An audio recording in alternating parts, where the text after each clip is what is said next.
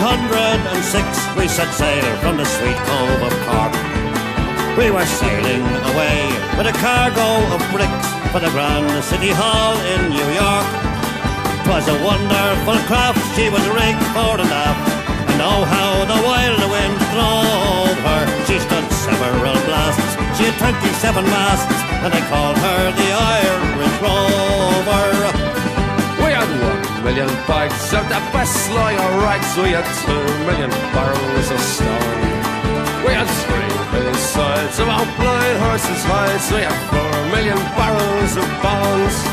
We had 5 million hogs, 6 million dogs, 7 million barrels of porter.